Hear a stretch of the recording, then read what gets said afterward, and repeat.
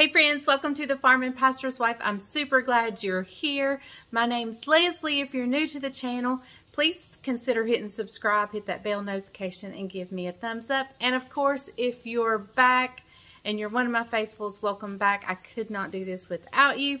So tonight I'm cooking. I've been cooking all day, goodies for Christmas, but I got to do something for supper. So we're doing something super quick, super easy, and hopefully full of flavor. I know it's quick and I know it's easy, but I've never made it, so I don't know about the flavor, but the things going in it sounds like it's going to pack a punch of flavor. So tonight we're making Mongolian beef.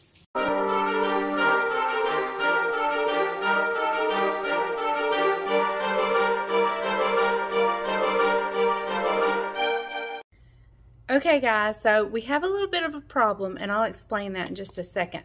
But let me turn you down here. I've got, maybe not. There we go. I've got 2 pounds of hamburger in my frying pan here. And I'm just gonna break it up, and we're gonna brown this. I'm gonna add some minced garlic once it gets to going good. I'm not gonna add it now, because I don't want to overcook the minced garlic. And then that brings us to the other ingredient we're going to add that we have a problem with.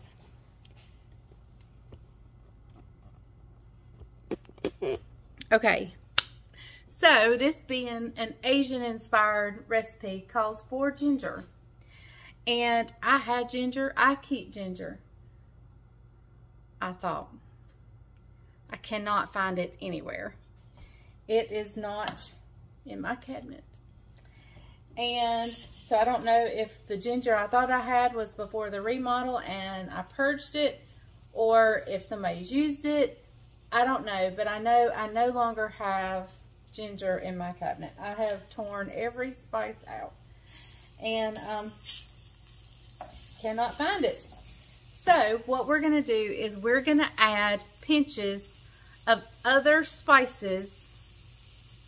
It's not a perfect match to ginger, but it'll give it a warmth. And we're not going to add a lot. We're just going to add a little bit and hope for the best.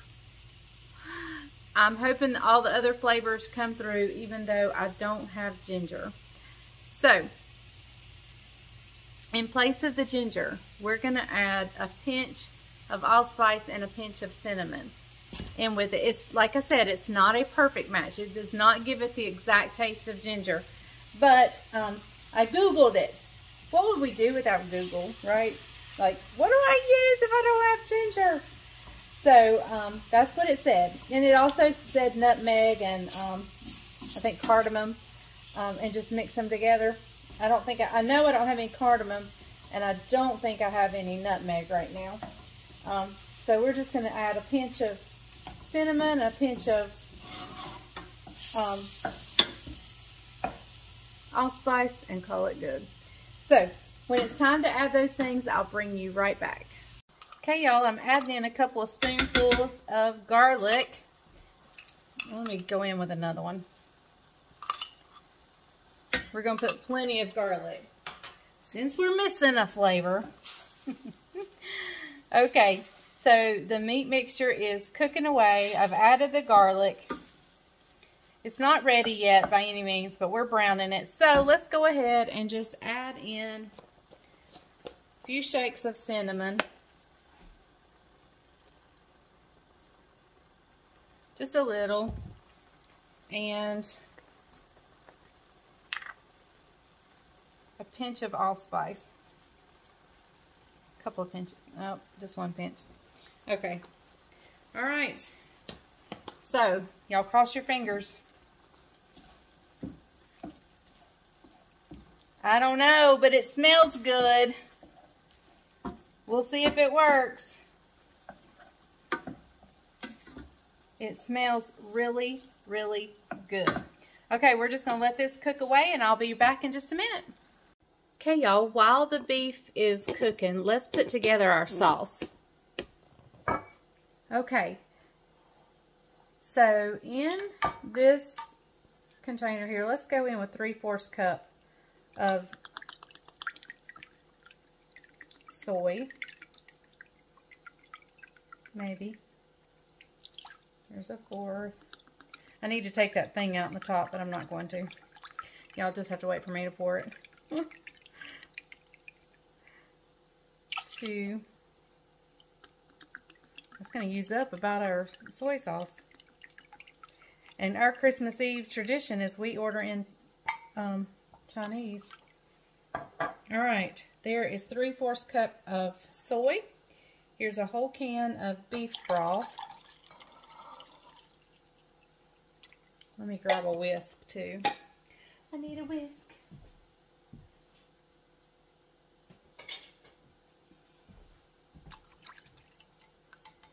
Okay, we're going to add in a pinch of red pepper flakes. Not many, just a few. We're going to add in some black pepper. Not from there, we're not. It's empty. Back up black pepper.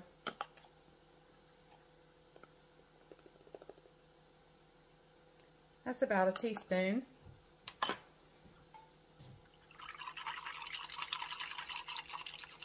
Okay, we're also going to add into this, let's see how much, a 1/2 cup of brown sugar. I may need a bigger bowl.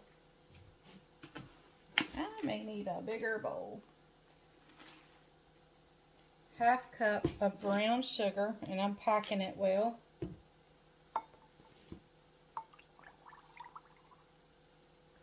Okay, now one last ingredient to go in the sauce, that is. And we're going to add about a 1/2 cup plus some of hoisin. I'm going to add a 1/2 cup plus 2 tablespoons probably. And this is thick sauce, so it's going to take me a little bit. And I have another jar. I need it. It's like molasses thick. But oh, so good. We may just make do with this one container. Okay, I'm going to finish filling this up. Got to give it the bang thing.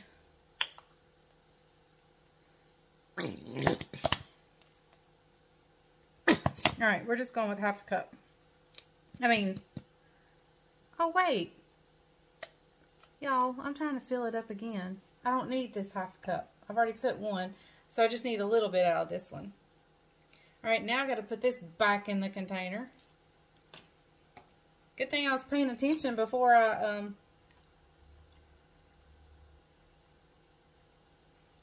put it in. Okay, I'm going to give this a stir and get it all mixed up.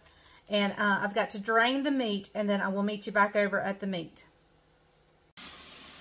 Okay, y'all, I have drained the grease where we're at. And over here on this side, I've got a pot of water boiling because we're going to fix some noodles. But first, I'm going to go ahead and get this sauce poured in the meat. I'm going to pour a little bit out just so I can stir it better. And we're going to pour that in and just let that cook on low for a little bit and let the juices reduce somewhat. And let me grab the noodles. I'll show you what kind of noodles we're going to fix.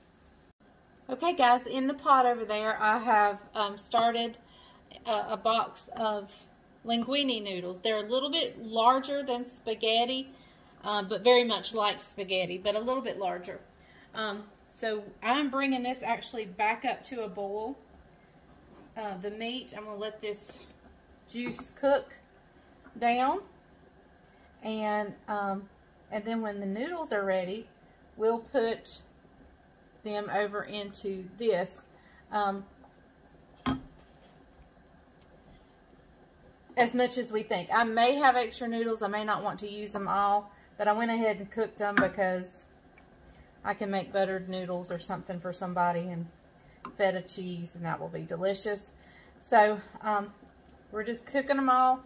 We'll be back when this reduces and the noodles are ready to go in. Okay guys, we're gonna add our noodles in now. They're very hot. They're very, very hot. So let me drain them first. Okay guys, we're gonna add in our noodles. I've drained them here.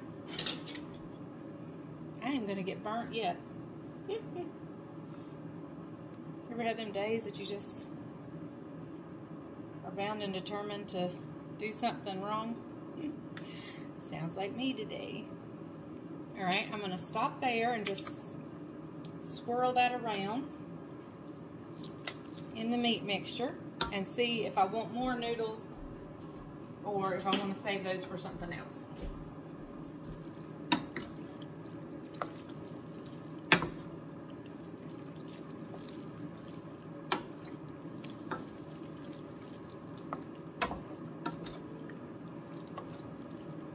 I don't want it to be all noodles, but I don't want it to not have enough either.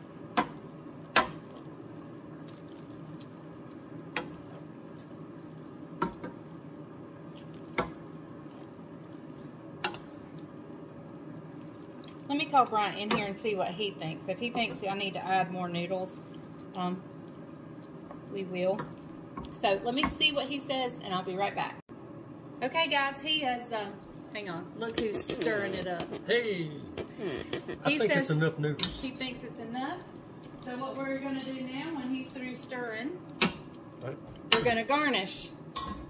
We're gonna garnish with some green onions.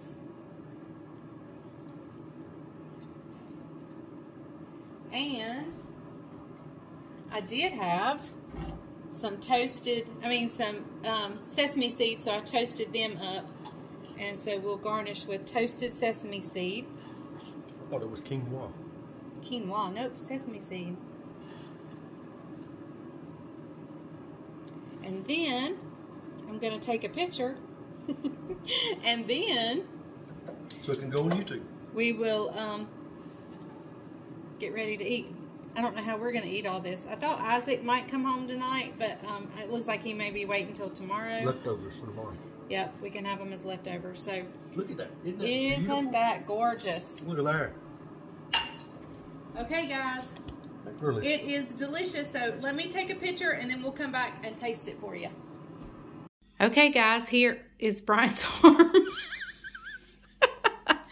Here's our Mongolian beef and noodles, and I'm just serving it with some egg rolls that came from Aldi, and there it is. Let's see what Bryant thinks of it. The egg rolls are phenomenal. The egg rolls are phenomenal. And why don't you taste what I made? Those are a great thing. You did them in the air fryer? I do them in the air fryer. Comes with his own duck sauce. That he's not leaving me much of. I've never figured out why it's duck sauce. I don't know either. All right, we ready? I'm ready. Here we go. Look at that. Don't that look great, guys? What's this supposed to taste like? Mongolian beef? Mongolian beef and noodles. I'm just saying, is it savory? Is it sweet? It's kind of savory sweet.